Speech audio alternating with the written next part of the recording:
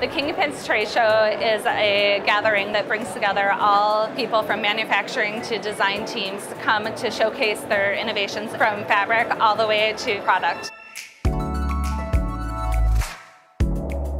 Avery Dennison, although they're a big corporation, they feel like a young, hungry company that are always up for doing new things. It's incredible. They obviously have quite a lot of new innovations as far as materials are concerned and practices are concerned. So they quite inspire us and educate us as well, which is really cool.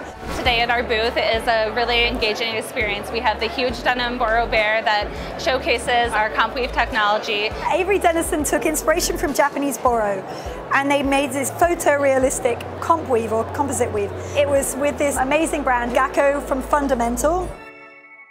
Fundamental is a Japanese brand which uses traditional Japanese techniques such as indigo, boro, sashiko in order to produce materials for garments. Gakko-san from Fundamental, his knowledge of the Japanese Boro technique, along with our technology, we've been able to partner together to create the most authentic looking piece of denim Boro fabric that's reproducible in the market. As a small brand, it's a great to work with Avery Dennison. They allow us to access to their amazing facilities and innovations. As far as sustainability is concerned, I feel like, maybe 7 years, 8 years ago, everyone was talking about it as an add-on or an extra or whatever.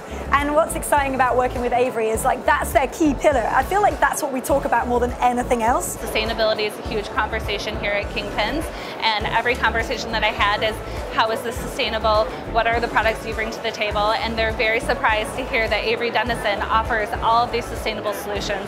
That's the way that every company needs to think. I wouldn't say that every company do. I think that Avery are quite unusual in that. But that again shows their tenacity and their innovation, because they've realized it's such an important part of our future that you've got to.